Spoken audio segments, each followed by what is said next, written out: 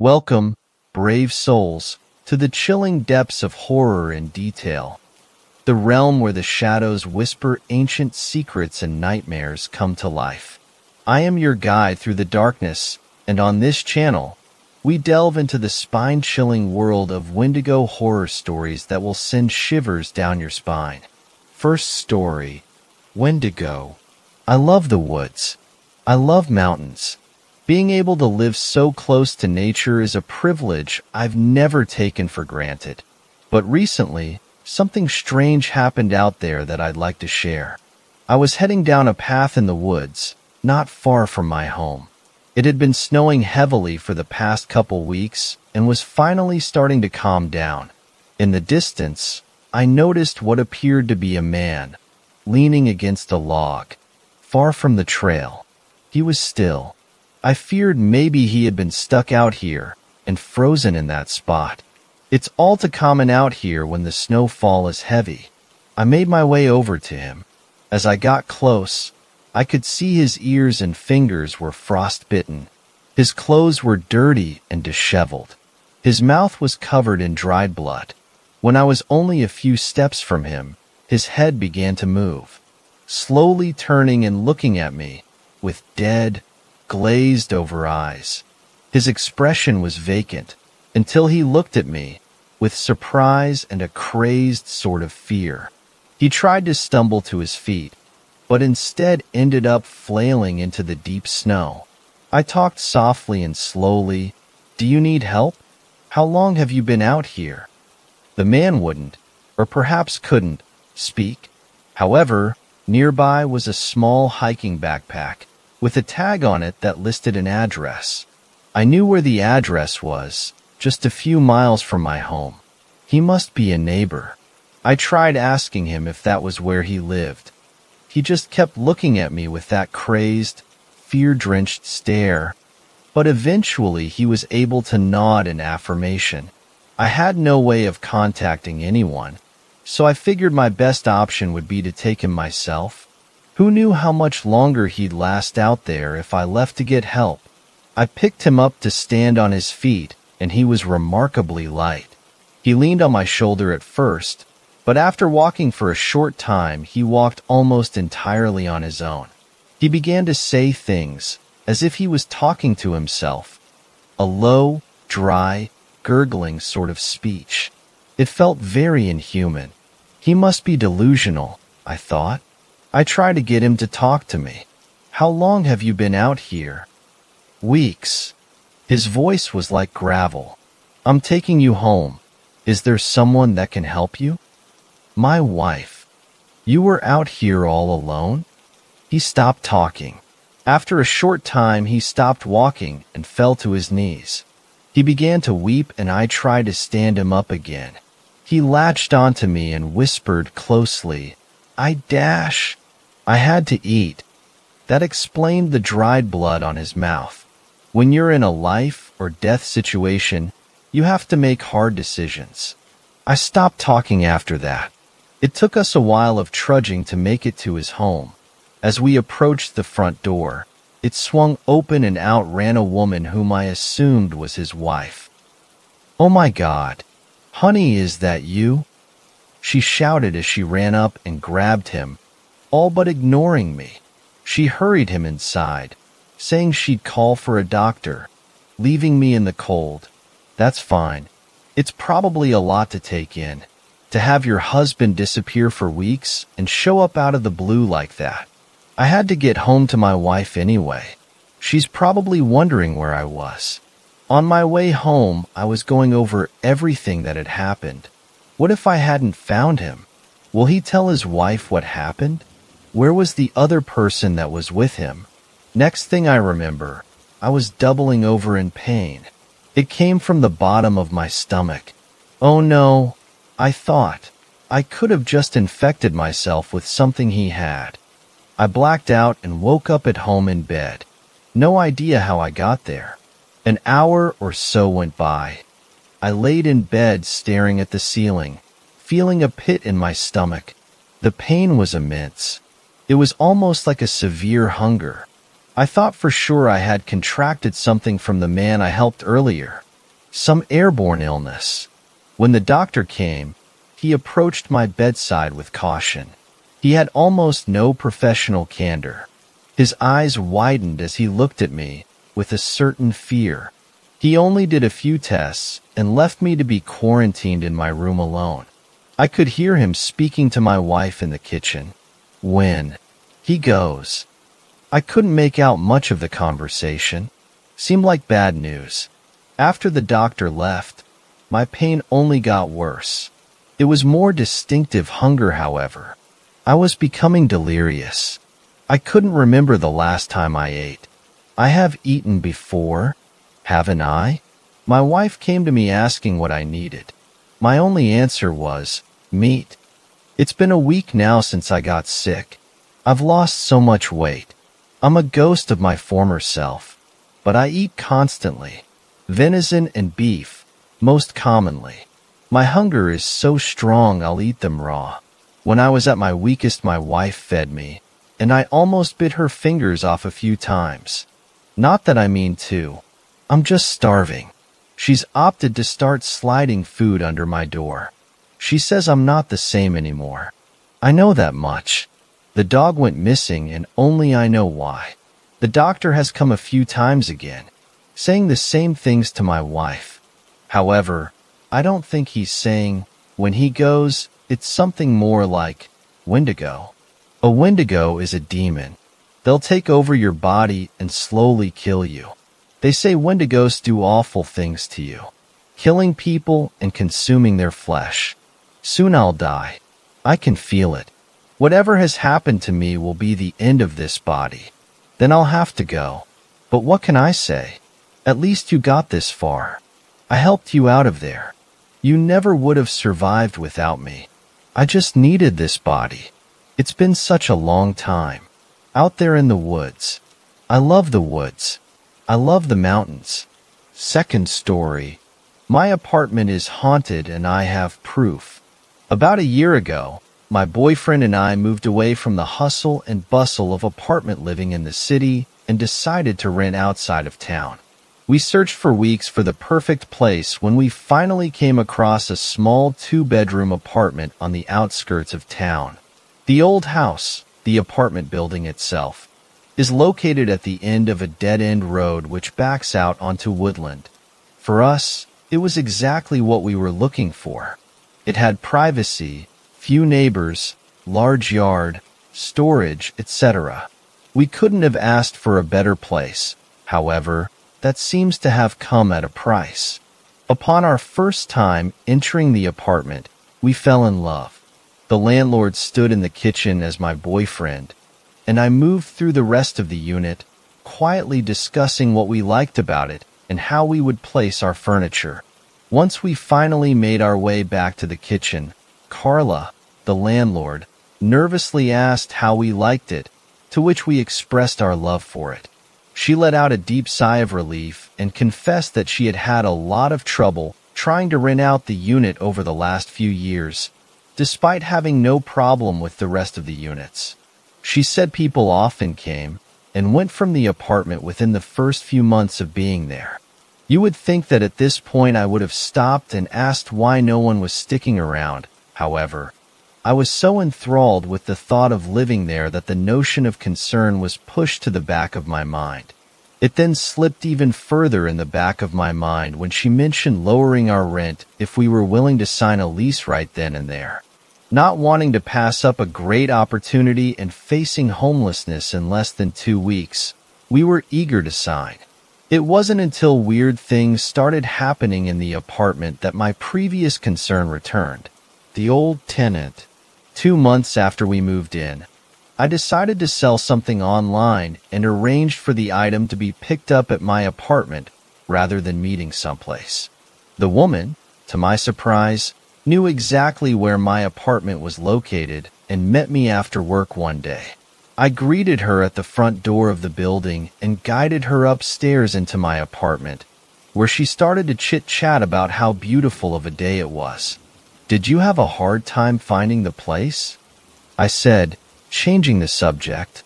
"You seem to know exactly where I was." No.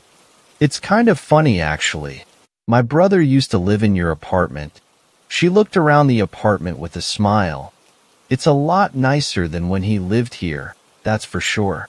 Well, isn't that a coincidence? I said, feeling a little awkward. Do you happen to know why he left? The landlord said people come and go all the time. Is it the neighbors? I asked, handing her the item she came for. I thought about the tenants that I had met thus far, and although they seemed like friendly people, the landlord warned that they weren't very fond of younger folk. The woman who stood in front of me looked no older than 25, which led me to assume that her brother must be around the same age. He never mentioned anything like that, she said hesitantly. I think he was lonely and hated the solitude, to be honest. He wasn't himself when he was here. She shrugged, and then handed me some money for our exchange. Although I wanted to continue to pry, I simply took the money and thanked her for making her way out here. As I walked her back down to the entrance of the apartment, she turned back, her hand lingering on the knob. Take care of yourself, okay? A frown was strewn across her face as she spoke. The once bright light of sunshine that she seemed to radiate around her was now gone.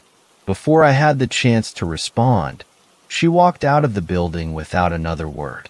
The air in the stairway felt heavy as I stood there, confused. I thought back to our conversation, which seemed innocent enough, but something about the way she looked at me before she left had me feeling off. It felt like a warning of some sort, but I couldn't be sure. It left me thinking that maybe there was something else that made her brother leave. The Shadow People, Part 1. The first time it happened was on a hot Saturday night a few weeks after my weird encounter with the previous tenant's sister. I was woken up in the middle of the night by my boyfriend, James, who was getting up to have his nightly midnight snack. I rolled over, facing the door, and watched James leave the room to make his way to the kitchen. I rolled back over facing the wall, listening to James rummage through the fridge, and after about a minute, I thought I heard James walking back towards the room. I looked over my shoulder and watched as a black silhouette entered the room. Thinking it was James, I laid my head back on my pillow and closed my eyes, feeling someone get into bed next to me. No more than 2 seconds later, I heard the fridge door close and my body stiffened in fear.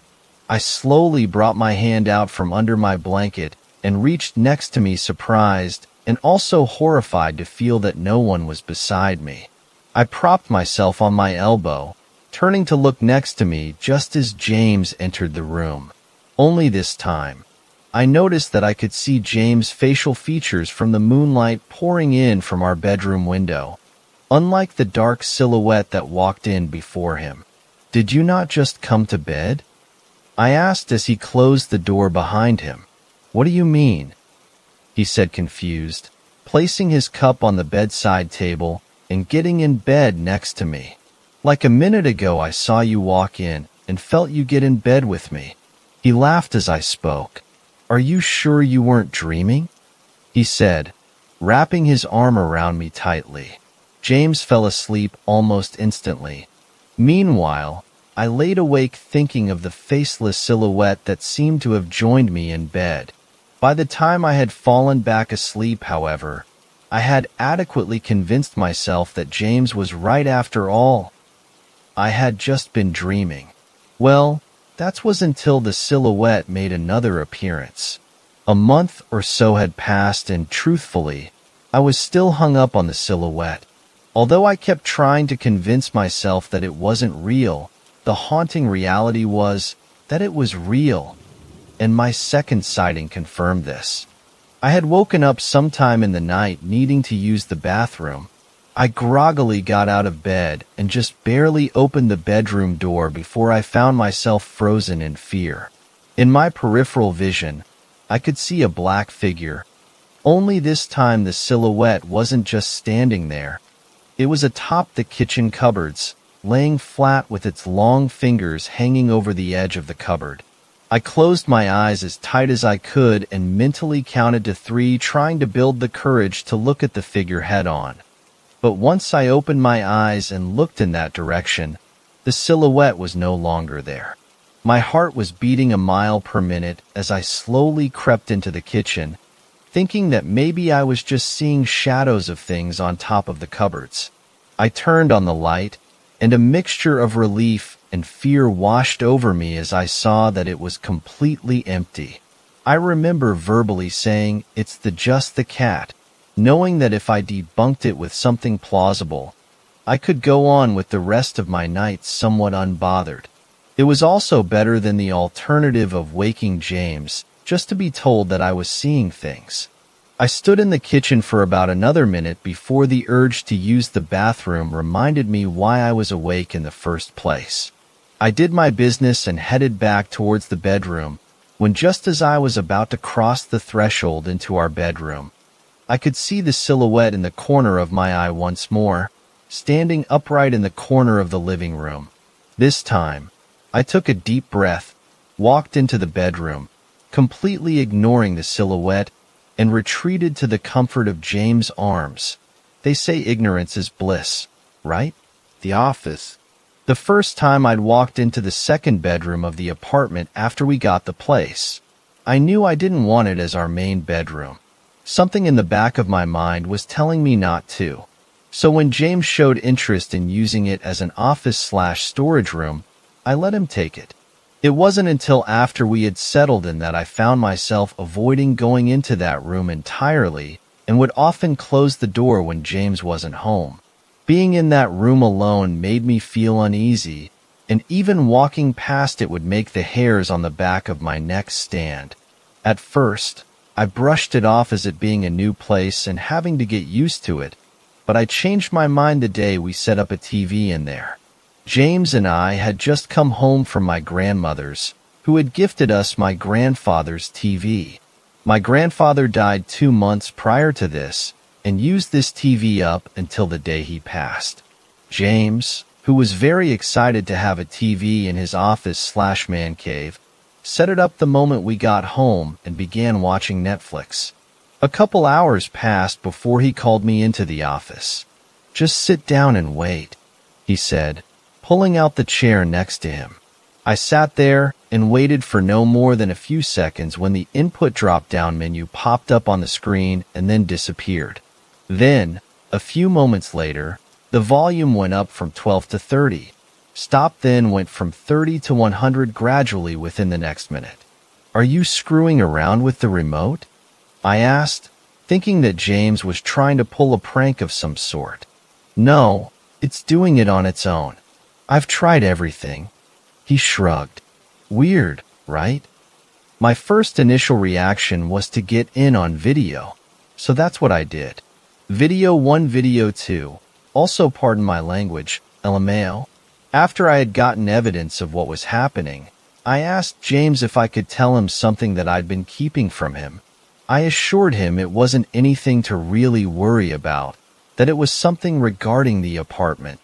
He looked at me with a worried expression as I let out a deep breath. "This is going to sound dumb, but I think the house is haunted." I didn't want to say anything because it sounds so stupid, but I genuinely think it's real, I said, feeling incredibly embarrassed. "You two?" He sighed. "I thought it was just me," he exclaimed. He then went on to tell me that since we had moved in, he was closing the kitchen cupboards almost daily, thinking I had left them open. He said he only resorted to thinking our apartment was haunted when I called him out for leaving the cupboards open one morning when he thought they had been left open by me the night prior. Not wanting to freak me out, he didn't say anything and figured he would tell me when things escalated. Though he didn't know that things had already escalated with me at this point. I ended up describing my 2 encounters with the silhouette and how his dismissal the first time made me reluctant to tell him what was going on. He looked confused and then said that he didn't remember having that conversation with me and that he often didn't remember waking up in the middle of the night unless I told him about it the next morning. That day in the office, we made a pact that we would only talk about the haunting when we weren't inside the apartment. The last thing we want to do is to anger or bother whatever paranormal entity is living with us. The Shadow People, Part 2. I want to say that for the better part of 4 months, our apartment was utterly lackluster. It seemed that now that we were both on the lookout, the haunting stopped.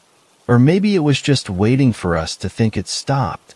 One Saturday night, James and I had stayed up late watching YouTube videos. We were midway through a video when I decided that I was too tired to stay up any longer and told James that I was going to go to bed.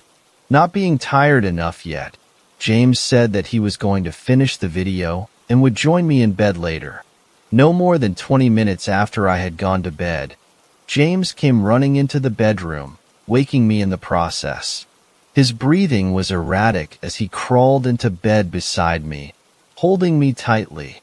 Not sure how to react to my boyfriend retreating in fear, I asked him what happened and if he was okay. He responded with a simple no, and then whispered, "I just saw the black figure." Knowing we had our pact, I told him to tell me about it the following morning when we were out and about, and so he did. James said that once I left to go to bed, he went on to continue watching his video when he thought he saw something in the corner of his eye near the bathroom. Now, to better understand, it's important to note that from where James sits on the couch in the living room, if the door to the bathroom is open, you can see right into it from across the apartment. Thinking that he might have seen one of our cats, he brushed it off and continued with his video. A few moments later, he said he felt weird, like someone was watching him, and decided to get up and turn on the light in the bathroom. By doing so, this gave him some peace of mind, and the feeling of being watched eventually went away. 10 to 15 minutes later, he said that all of a sudden something caught his eye again. He said that in his peripheral vision, he could see a black silhouette walk into the bathroom. At first, he thought that I had gone to the bathroom, so he called out for me but quickly realized as he glanced into the bathroom that no one was there. Since that night, neither James nor I have seen the silhouette. Google Home. Not too long ago, Spotify Canada had a promotion for a free Google Home Mini if you signed up for Spotify Premium. I already had the premium membership, so when I heard about the giveaway, I was excited and went on to get one. We thought this was an excellent idea for our bathroom as we like to listen to music in the shower. Little did we know it would have a more sinister purpose. May 9th, 2019. It was late in the evening one night. James and I were watching TV when all of a sudden, we heard the Google Home go off in the bathroom. We thought this was weird, as we have never heard it go off by itself. At first, James was convinced that it just heard the TV because it was loud, but I wasn't so sure, so I decided to check the activity log. Well, color me shocked when I see that the command it responded to was "Ordinary Man." Feeling kind of creeped out and not wanting to get ahead of myself, I asked James if he could rewind the video about 5 minutes back. James, oblivious to why I was asking, obliged and rewound the video back to what we had been watching just before the Google Home went off. I listened for the words "Ordinary Man" or something similar, but nothing ever came up. Now justifiably freaked out, I mentioned to James what the log said, and he looked at me with a worried expression. This then got me thinking, how many times had the Google Home gone off without us noticing? I scrolled through the logs, horrified to see that the Google Home registered 6 unknown voice commands, 4 of which were on days that we were either not home because of work/going out, or sleeping as we go to bed around 10:30 to 11 p.m. The other 2 are up in the air as we don't know what we were doing at those times. After that night, James was adamant on keeping the Google Home unplugged until we wanted to use it, but I had another idea. I told him that I wanted to keep it plugged in, but that I would monitor the logs more regularly. Well, I did, and since then it has registered 2 more unknown voice commands, both of which we were not home for, with the latest one being registered on June 2nd. Since then, I have left the Google Home unplugged. Here are all the logs. To be honest, I don't know where to go from here. As of right now, James and I are kind of hoping that if we continue to be ignorant about the situation, it'll just go away. But deep down, I know it won't. I've heard that things like this get increasingly worse as time passes, and honestly, I don't think I can deal with more. Last night, I had trouble falling asleep because around 11 p.m., the dog started growling at the foot of our bed. James said that she was probably just having a nightmare, but something in the back of my mind told me otherwise. I really don't want this to keep progressing, but I'm not sure how to do that as moving is not on the table as of right now. I'll take any advice at this point. Third story. Why I stay away from haunted houses. I still remember how the screen door slammed that October evening. My foster father's voice, however, was even louder as he shouted after me. "Just where the hell do you boys think you're going?" I gestured over my shoulder at my friend Brett's car, idling at the end of the gravel driveway. "I was going to a haunted house with some friends from school," I explained over the rumble of the motor. "Over my dead body," Frank yelled. "Get back up here." I couldn't understand what I'd done to make Frank Liddell so angry. He and my foster Missouri, Pam, were a little rough around the edges, but they weren't the exploiters or religious nutjobs that I'd feared when I was first put into foster care.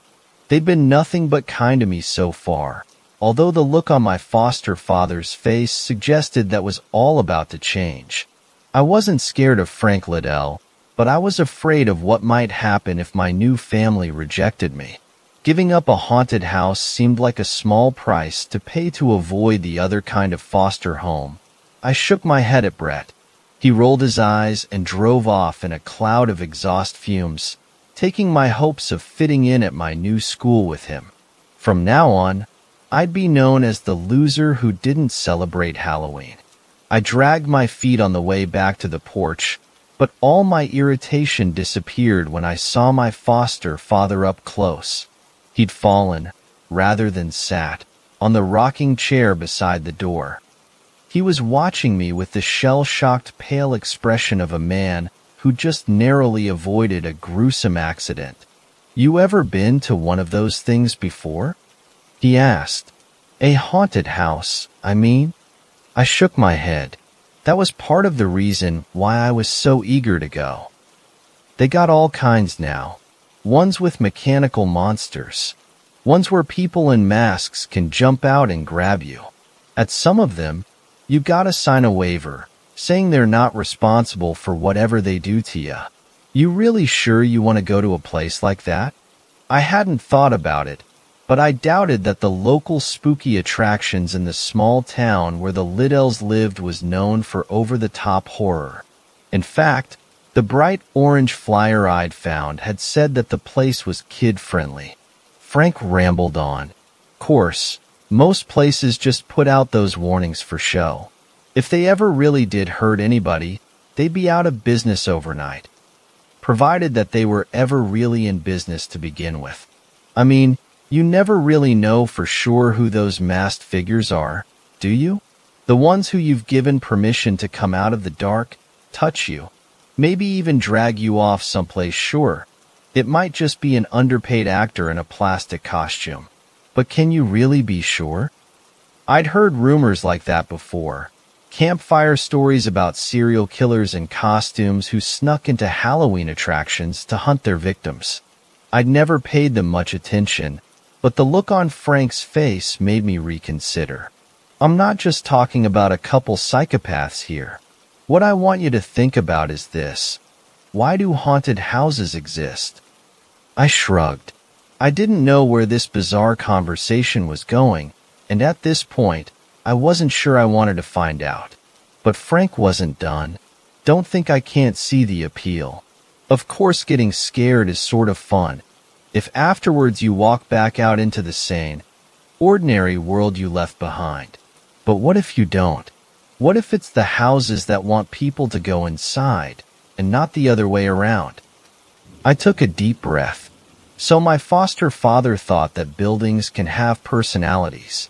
There were worse kinds of crazy to be, I reminded myself, and looked wistfully down the country road where the fumes of Brett's scar still lingered. This was my life now, and I'd have to make the best of it. I muttered an apology and moved toward the door, telling myself that I should count my blessings. But Frank's hand wrapped around my wrist like a claw. Look, I'm willing to bet that nothing would have happened if you boys had gone to the haunted house in town tonight. People visit haunted houses all the time, right? Nothing happens to them. Well, most of them. But if it did, would anyone notice the pattern? Think about it. If a cop or university professor suggested researching haunted house disappearances, they'd be laughed out of a job. So people look away, and it keeps happening. Frank drank a swig of water like a man throwing back a shot, and for the first time I wondered whether the water that he always carried with him was really a substitute for a different sort of bottle. Halloween wasn't always the big flashy holiday that it is today. When I was your age, we had a few hay bales and pumpkins in front of the town hall, some cardboard witches in the windows of the elementary school, and that was about it. If you wanted something fancy, like a rubber mask or a costume party, you had to go to the big city. Frank sighed. I shouldn't have yelled at you. But when I saw your buddy pull up in his car, I thought back to the Halloween night when my two best friends and I took that drive and went to our first haunted house. Cassie and Tyler didn't have many friends. I didn't either. That might have been the only thing the three of us had in common, but it was enough. See, Cassie's dad never did nothing but drink and cause trouble, and most folks figured that the apple didn't fall from the tree. Tyler, on the other hand, Frank blushed. Well, the only thing people had against him was that the color of his mama's skin was different from his daddy's. The two of them had been dating for years, which is about as serious as it gets in high school. When they adopted me into the little group, I don't know why. Hell, maybe they were just bored. Either way, with Tyler and Cassie, I finally started doing the sort of things I'd always imagined teenagers did. Smoking in the park, walking down railroad tracks, swimming in the river in summer, and having plans for Halloween night. That's the worst part. The part that still stings. The haunted house was my idea. We had it all planned out.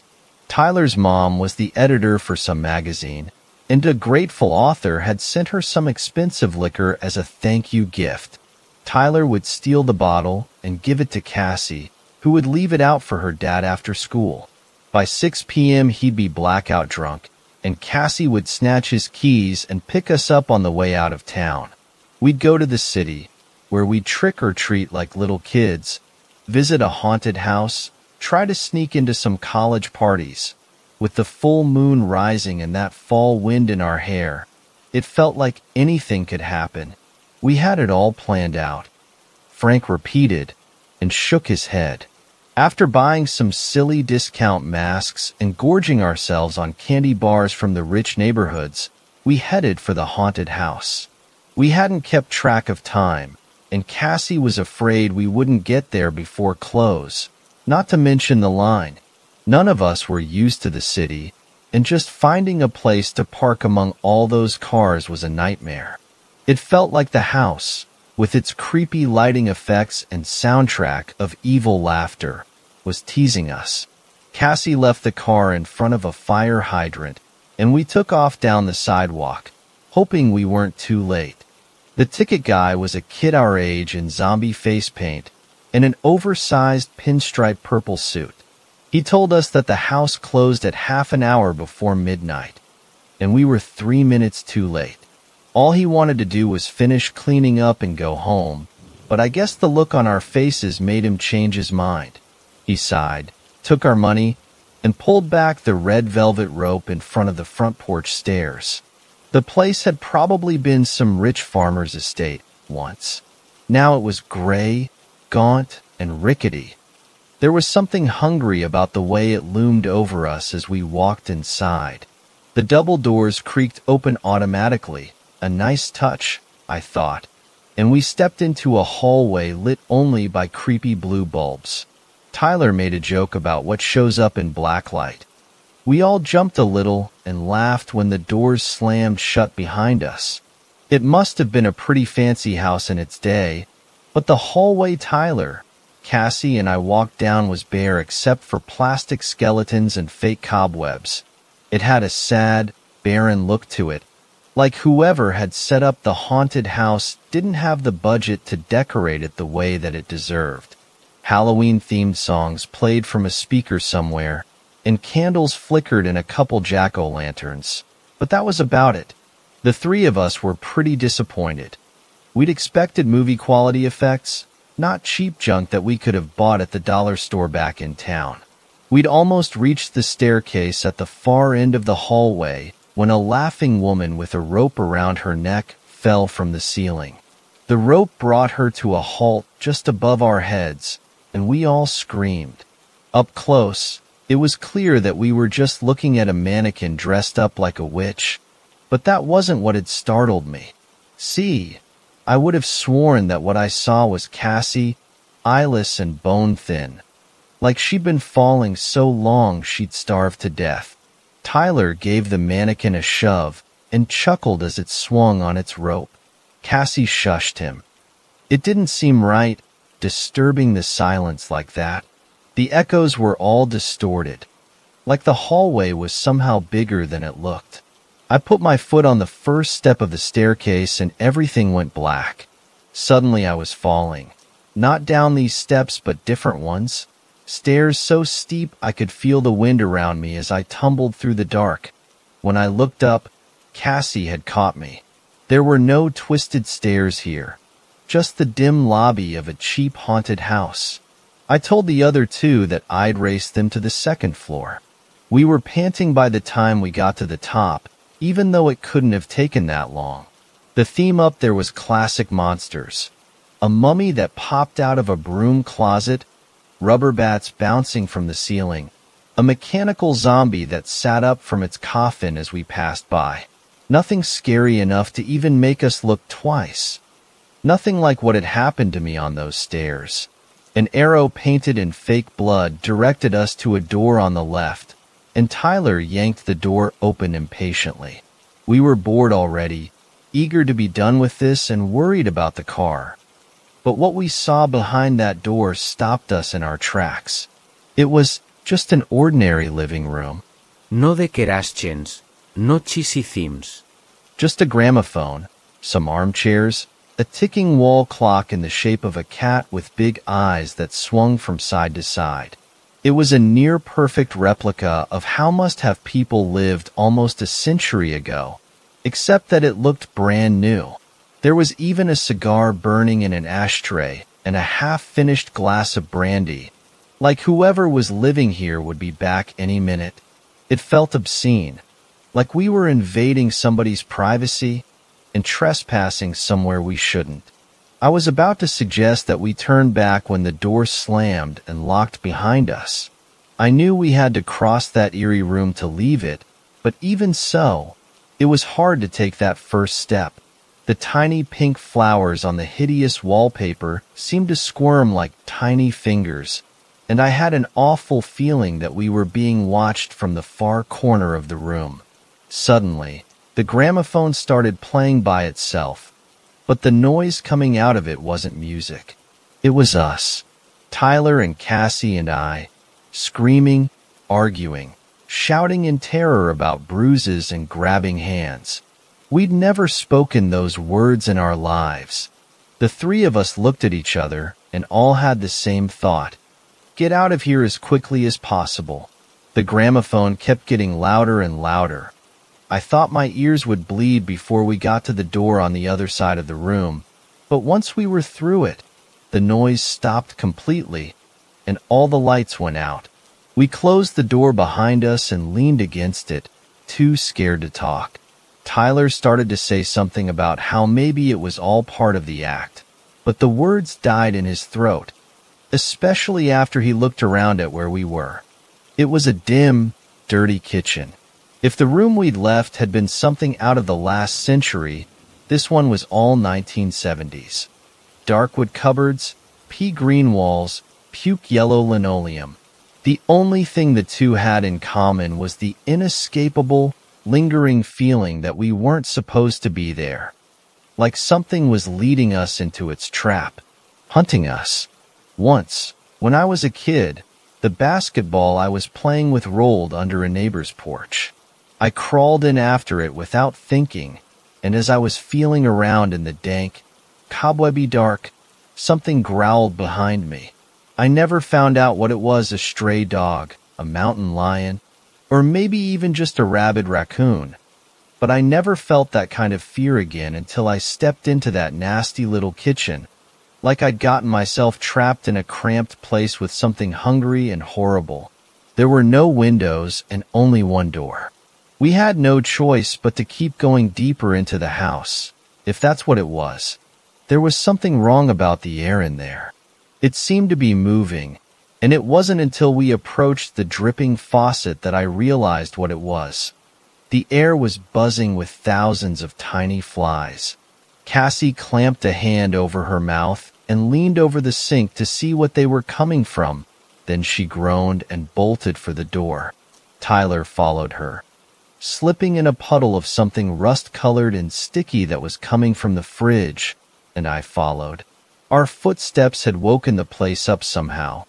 There was a bang from inside the cabinets, then another, so hard that they shook, and I realized that I absolutely could not handle seeing whatever was about to come out of there. We shoved each other through the door just in time, and felt the slam when something crashed into it behind us. More came, hard enough to rattle the door on its hinges, but it held. We were in what looked like a children's nursery. Bright, wide-smiling zoo animals painted on the walls. Small bed topped with plain white sheets. A night light in the shape of a grinning plastic moon. It was dead silent, like the room was waiting for us. Then, all at once, for almost human shapes sat up beneath the covers. We froze, too scared to move. Then something reached out from beneath the bed and tried to pull me under. I yelped in pain, kicked it off, and ran. Once the door was pressed shut behind us, I rolled up the cuff of my jeans and found a burn mark in the shape of a tiny hand with too many fingers. It was still painfully cold to the touch. Cassie started yelling, demanding to be let out, shouting that we'd never agreed to let anyone touch us. But she stopped mid-sentence. It was the same argument that we'd heard on the gramophone when we first walked into this nightmare. The realization shocked us into silence, and we finally began to take in our surroundings. We were in another hallway, but this one didn't have an end. The ugly yellow wallpaper and old-fashioned doors went on forever in both directions. Just looking at it made me want to grab onto the floor. Like at any minute the hallway would tilt and I'd slide down the carpet into the abyss. I was still trying to get my head around it when the doorknob of the room we'd left began to turn. There was rustling on the other side, fingers feeling around the gaps and hinges. Tyler started pulling on one doorknob after another, but they were all locked. At the pace he was moving, we struggled to keep up with him. He started knocking instead, swearing that he could hear movement and voices on the other side of the doors. He yelled and pleaded, begging to be let in. Then, when Cassie and I were too far away to help him, he got his wish. The door in front of Tyler swung open, and I saw the terror on his face for just a split second before he was sucked inside. The door shut and locked itself behind him, but Cassie and I weren't going to let that stop us. I kicked the door until my foot went through it, and then I howled in pain. There was nothing but a wall on the other side. It was like the house had swallowed Tyler up. Even worse, we had no idea where we were. The doors were all identical, and none of us had thought to mark the point that we'd started from. Cassie just shut down, holding her head in her hands and muttering about how this couldn't be happening. I remember thinking that at this rate, it wouldn't be long before both of us went crazy, and maybe that was the point.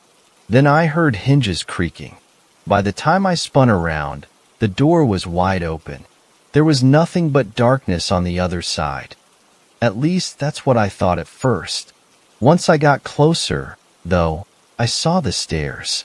Narrow, uneven, with a plunge into the blackness on either side, and no guardrail. I ever mentioned that I'm scared of heights? I couldn't do it. I told Cassie that I'd starve to death in the endless hallway before I'd make myself climb down there, but she wouldn't take no for an answer. Through a mix of pleading, insults, and holding my hand, she finally got me moving. Even though I had to crawl backwards to do it, those steep, jagged stairs were made of something slick and cold as ice. A black wind blew around us as we crawled downwards. It felt like being on the edge of a mountain peak, even though I knew that was impossible. We were still indoors, weren't we? Or maybe, on the other hand, we hadn't been in that cheap haunted house for a long time. Just maybe, we'd been swallowed by someplace else. Before long, the stairs were so tall and narrow that it was almost like being on a ladder above empty space. I was so tense that I started shaking, and I guess it's no surprise that I slipped. I slid downward, unable to grip the narrow steps and knowing that at any second I might fall into the nothingness on either side. But Cassie caught me. It happened exactly as I'd envisioned it earlier that night, just like the yelling that we'd heard on the gramophone. So what about the mannequin? The one that had looked like Cassie, long dead and falling through empty space. Clinging to the almost vertical steps, I shouted my friend's name, even though I knew that it was already too late. By grabbing me, she'd unbalanced herself and gone over the edge. She probably didn't even have time to scream. Cassie had been so sure that the stairs were our way out, but what if they had been a trap all along? After all, we hadn't opened the door to the darkness. The house had. I climbed back up the stairs as quickly as I dared, and found the hallway above exactly as I'd left it. Well, not exactly. There was an end to it on either side, and there were sounds. Cars driving by outside, the hum of a heating system, and the teenager who'd taken our tickets, yelling about how I wasn't supposed to be back there, and anyway, the haunted house was closed. Of course, I filed a police report. A lot of good that did. When I told them what had happened, they decided my friends and I were junkies on a bad trip. Later, they kicked around the idea that we were in some kind of satanic cult and that I'd killed them myself. In the end, I guess they just decided that the whole thing was too complicated and strange to bother with. Tyler's family moved away without a word to anyone, and Cassie's dad drank himself to death before Christmas. The neighbors said that at night he would scream out her name, like he didn't know she was gone. I stayed where I was and did my best to forget about the whole thing. As you can see, it hasn't worked out. The sun had set while Frank had told me his story, and in the twilight gloom he looked almost like a ghost himself. I didn't know what to say. I mumbled something about how it was getting cold on the porch and headed for the screen door. I'm not asking you to believe everything you hear, Frank smiled. Just promise me that, as long as you live under my roof, you'll stay away from haunted houses. I nodded, and Frank pulled himself up from his rocking chair to follow me inside for supper. That's when I noticed the scar on his ankle, a scar in the shape of a small, six-fingered hand. Fourth story. The Wendigo at the edge of the lights. The engine stutters as I turn the key, but it dies a few seconds after. Damn it, her engine's cold. It might take a minute to get it running. Frickin' blizzards. I can't wait till winter's over. I say, turning the key more. Well, hurry up, it's freezing. Claire says, zipping up her hoodie. I turn the key 2 more times and Shelley shoots to life. Her lights flicker on and I hear Claire gasp. I look up and see a figure, just standing on the edge of my headlights. I can make out antlers like a deer, but it's on 2 legs. I push my door open and pull out my 9mm loaded with silver bullets, rack the slide, and aim it at the figure, knowing it's what I am hunting. As I do, I hear Claire get out and pull back the hammer of her .38 revolver. Javier. I say, pushing the truck release button. Javier wakes up and sees what's going on and starts to open the door, slowly stepping out. That's not a werewolf, Aiden, Claire says with some unease in her voice. Me and Javier start going back to the truck, while not taking our eyes off the creature who is just standing there, watching us. We get to the back and open it up and lift the bottom panel, revealing a bunch of guns, ammo, and other things I've collected over the years. I grabbed the flamethrower I made a few months ago for fun, and recently used to take out some out of Spriggon that was stuck in Minnesota, and put the sling over me, letting it hang. I handed Javier his double barrel, shut the trunk, and walked back to my door, keeping my Beretta aimed as I walked back. We stayed like this for a while, then the creature started sprinting at us, moving way too fast for a werewolf. I fired 2 rounds, the first hitting the creature in the shoulder, and the second hitting its upper chest, but the creature didn't stop rushing us. Within just a few seconds, the distance was closed, and it pounced on me before I could get another shot off, pushing me into the snow, digging its claws into my shoulders. The creature was inches away from me, its skin on its face seemingly peeled back, revealing a deer skull with teeth, more like a wolf, not deer teeth. Its skin leathery with a coat of dark gray, tangled and matted hair with blood scattered about, some dried and some wet. At this point I knew exactly what this was, a Wendigo. As I was struggling to get the thing off, I saw a bullet collied with the thing's back as Claire's revolver rang out. The Wendigo looked at her and brought its claw up and swung down fast, pushing her over. Javier slides across the hood and fires a shot at the thing but misses, sending buckshot flying over it. The Wendigo shoots its head to Claire, who is still getting up, and jumps onto her, leaving me. I stand up and turn to Javier, who is visibly upset he missed. "Shoddy," I shout. He tosses me the gun, and I run up and blast a hole into the Wendigo's back, making it really upset. He turns to me and lets out a scream. I brace myself. The Wendigo hits me, sending back into the snow, which helps my fall, but the claws left a nice gash in my chest. I look over and see Javier got his fire axe out of the trunk and was swinging at the Wendigo, who was preoccupied with Claire. He dug the axe into the Wendigo's shoulder, putting a nice cut into it. The Wendigo screams and walks a few feet, then collapses onto the snow-covered road. "Burn it now," Claire says to me, running over to it with Javier. Javier takes his axe out of it and raises it up, then swings back down, hitting its neck and chopping its head off. He bends over and picks up the head by the antlers. "A nice trophy, right, Aiden?" As he shows me, Claire grabs it and starts trying to pull it from his hands. "No, we have to burn it," she says, getting in a tug-of-war battle with a 6'3" dude who is jacked and actually almost won.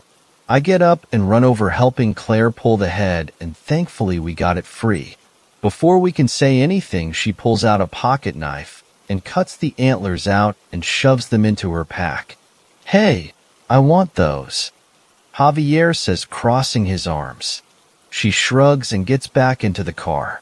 I flick on the Zippo light that is on the end of the flamethrower and begin to torch the body, which lets off an awful smell, but I've smelt worse.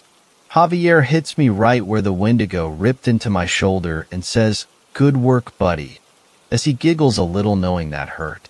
I smile and shake my head, then run to the trunk to put my flamethrower back and get into the car with Claire. I stick out my fist and she hesitantly bumps it. "Nice," I say, turning around and putting my seatbelt on. Javier comes around, putting his shotgun up, and closes the trunk, then comes and get in on the passenger side. "We should probably go to the hospital. You're pretty beat up, Aiden," Claire says, eyeing my wounds. "I hate hospital," I say, putting the car into drive. "Aiden," she says, unamused. Fine. I push down the gas pedal, and Shelley works her way out of the snow and starts moving towards town, leaving the flaming body behind. Fifth story. The 911 call that haunts me. We all have those calls that haunt us. There's not a 911 dispatcher alive who doesn't have at least one that sticks with them for the rest of their lives. Hell, most have too many to count. I always thought I was above that.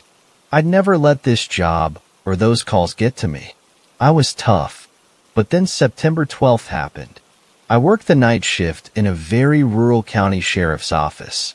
A little over 1,200 square miles, and with a population of 31,000, not a lot in the way of heinous crimes happened. There were those out-of-the-ordinary UFO calls every now and then, but most of the time it was loose cows and car/deer accidents. We sure do have our share of crazies, and that night, my caller was one of them. It was about 3:01 in the morning. My partner Anna and I were watching reruns of 90 Day Fiancé when the 911 call tones went off. Totally routine. I try to answer the phones faster than Anna because she has the quickest hands in the West when it comes to call taking, and unfortunately this time, I got it. County 911. What's the address of your emergency? Silence. Hello, County 911. More silence. I look to my call screen where the coordinates are. Updating the call, it finally phases to the correct coordinates to map roughly where the caller is. Hello, County 911, what's your emergency? I repeat again, entering the coordinates in. It maps to a residence in our second largest city, and immediately I know who our caller is. Marjorie Cannonberry. Don't let her name fool you. She's not a sweet old lady, but rather a 32-year-old drug user. Extensive history in our in-house records, and I don't even need to look her up. In my 3 years of dispatching here, I can't recall just 1 week where I didn't have a call with Marjorie. Hello, Marge. Do you have an emergency? I ask again. We're on first-name basis. Yes. I finally hear her whisper. Okay, what's going on? She pauses, her breathing trembling slightly. There's something in my closet. There's someone in your closet? I asked, quickly typing into my call narrative. How do you know they're there? Did you see them? No, not someone. She whispered again. I could tell she was truly terrified. Something. I don't know what it is. Okay. At this point, I'm convinced Marge is having another drug-induced hallucination. It wouldn't be the first time. Describe for me what it looks like. In the background, Anna is dispatching our area deputy. Please send someone. Marge whispered. Yes, I have a deputy on the way, Marge, but I need you to tell me what you're seeing. I said, when you said something, what did you mean? It's tall. She said, it has to bend over to fit, and it has long claws. She paused, and I could hear her sniffling. She was definitely crying. It's tapping them on the floor. Can you hear them?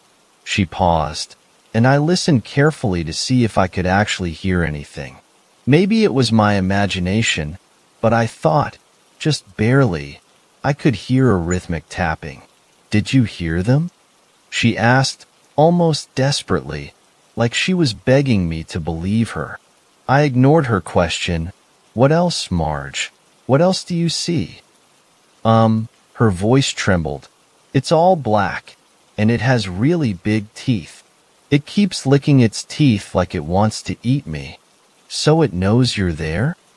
Yes, she said shakily. It's staring right at me, glowing yellow eyes. For the first time in my life, a shiver went down my spine from her words. Every horror movie I've ever seen came to mind. Though I knew better, my supernatural bone was piqued. Could there really be a demon in her closet? Are you able to leave the room, Marge? I asked, typing all of this into our dispatch narrative. Can you go outside until my deputy gets there to see what's in there? I don't think so, she sobbed. If I move, it'll kill me. Have you been drinking tonight, Marjorie? I know how incriminating it sounded, but it was a legitimate clarifying question. Call me heartless if you want. No, she sobbed again. Please believe me. I know I've done stupid things before, but this is real. I haven't been drinking, and I haven't taken any drugs recently. I don't know what it is, but I'm so scared. It keeps tapping its claws. You have to hear them, don't you? The phone cracked as she held it out at arm's length. There was no mistaking this time. I could hear something tapping. A pit formed in my stomach. What the fuck? It was like the sound of long acrylic fingernails. Okay, Marge, I'm going to stay on the phone with you until my deputy gets there. I looked to our mapping software. He's not super far out, so it shouldn't be too much longer. Okay, thank you. She whispered, It's just staring at me. Does it have a face? I asked, against my better judgment. Did I actually believe there was something there? Yeah, but it's all teeth. Like it's smiling. And it hasn't moved since you saw it? No, it's just there. Staring and tapping its claws. How long has it been there? I don't know. I woke up to the tapping noise and just saw it there. So I called you right away. Marge said, You don't believe me, do you? It's not that I don't believe you, Marge, I answered. I've just never heard of this sort of thing before. What you're describing sounds like a demon from a horror film. I think it is. Another shiver. Her voice sounded so convinced. Real or not, she was legitimately seeing something. Whether it was an actual demon or a hallucination, part of me felt bad for her. Being absolutely convinced something like what she described was staring at her, it would be terrifying. Marge suddenly gasped and the phone rustled as it fell from her hands. What's going on, Marge? I asked quickly, my tone dropping in seriousness. It's coming toward me. She screamed, Oh God, it's claws. Please help me. My deputy is almost there, Marge. I said loudly, over her screams, but I doubt she heard me. If I hadn't been freaked out by then, I was now. Those blood-curdling screams were ones of pure and unfiltered terror. It was like I was listening to someone whose life was coming to an end in the most violent way possible. My pulse was flying as I was trying to type everything I heard into the call. Next to me, Anna was relaying the info to our deputy. Come on, Ido. Get there already. The problem with a rural county was that we didn't have as many deputies on as others, so our response time was significantly longer. This particular night, that city's officer had called in sick, so it was the county's job to cover if there were any calls. 1303 be advised. She's screaming and not answering us anymore. Tasha said to our responding deputy. 1303 10 to 4, 2 minutes out. 1308 to dispatch. I'll be 10 to 76 as well. Our other unit in the area piped up. I had seen him making his way towards the area before, but now he was going emergent. I repeatedly tried to get Marge to come back on the phone, but all I could hear were her screams. I could also hear things being thrown around, like she was smashing into them with her body.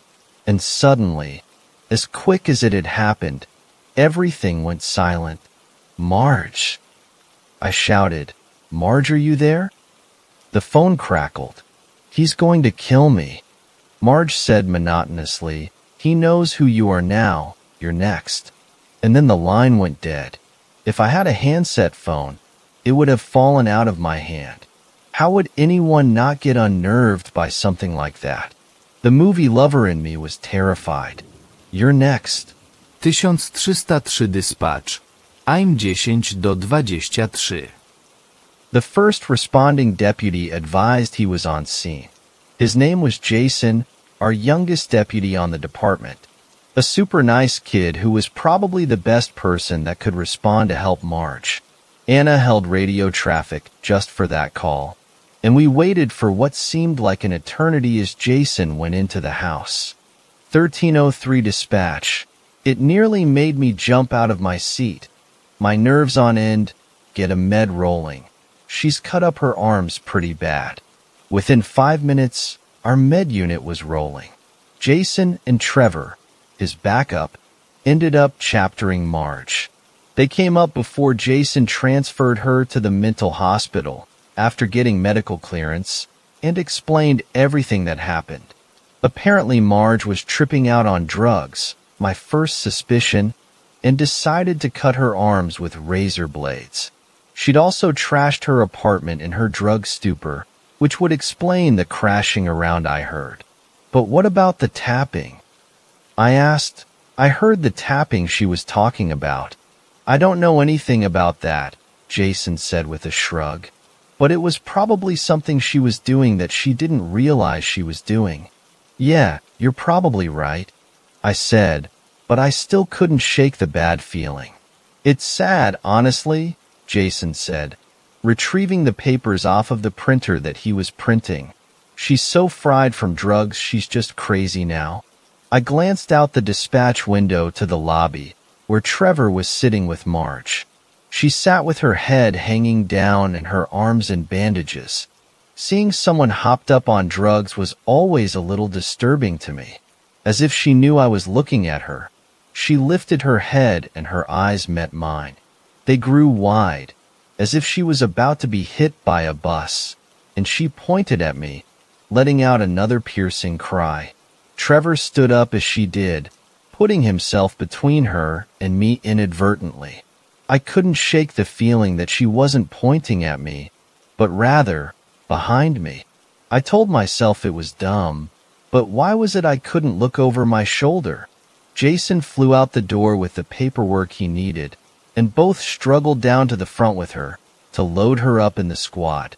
In 2 days, hospital staff would find Marge dead in her room, her head somehow twisted unnaturally around.